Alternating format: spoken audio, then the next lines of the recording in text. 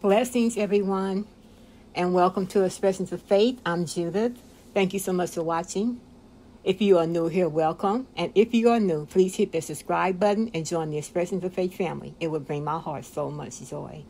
I pray you guys are having a great day. Today, I am excited because I am doing day 1 in By the Will for God's new awesome devotional kit entitled Tetelestai, which means it is finished. Y'all, this is such an awesome, powerful devotional. And I am journaling day 1. And I am journaling in 1 Peter 3:18. And I'm just going to read from the devotional content. Most believers are familiar with the events of the crucifixion of our Lord. While these events are the main focus of Easter and communion, it's a spiritually healthy exercise to revisit the redeeming death of Christ on a regular basis, to keep it fresh in our hearts and minds. With that in mind, the next few days, we're going to examine what was said at the cross. There were many witnesses to the crucifixion, and they fell into several categories: the mockers, the gawkers, the faithful, the foes, and God. All focused on one man who hung dying, but not just a man, but rather the very Son of God. All eternity past was looking forward to this event in history, and all eternity future would look back on the same event.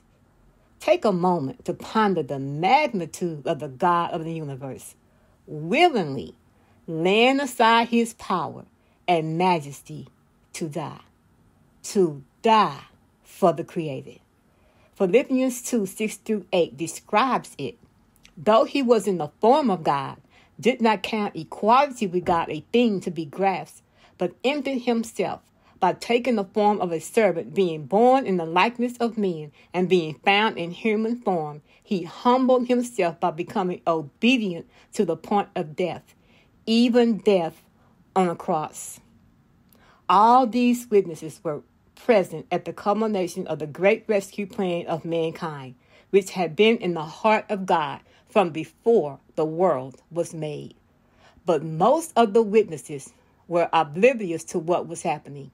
Their words are evidence of that. But don't forget, through the word of God, you are also a witness to this event. Do you realize what happened there? 1 Peter 3:18 declares, "For Christ also suffered once for sins, the righteous for the unrighteous, that he might bring us to God, being put to death in the flesh, but made alive in the spirit."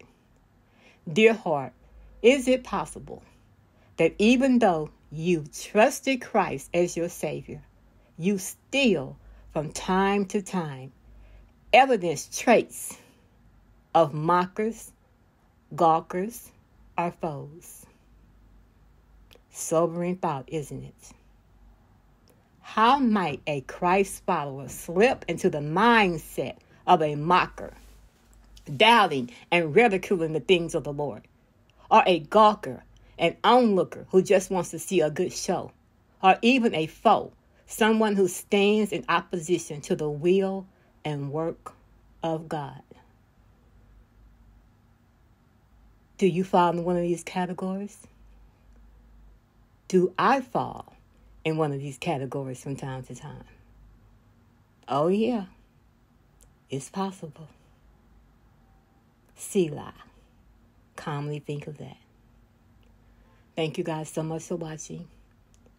I love you with the love of the Lord. I appreciate you so much. I pray that this devotional content bless you. You can pick this devotional up at bythewellforgod.com. It is entitled Tetelestai. It is finished. Until next time, remember, it is all about Jesus. It is all about him. Everything is about Jesus Christ. I love you guys. Until next time, enjoy the rest of the video. Bye-bye.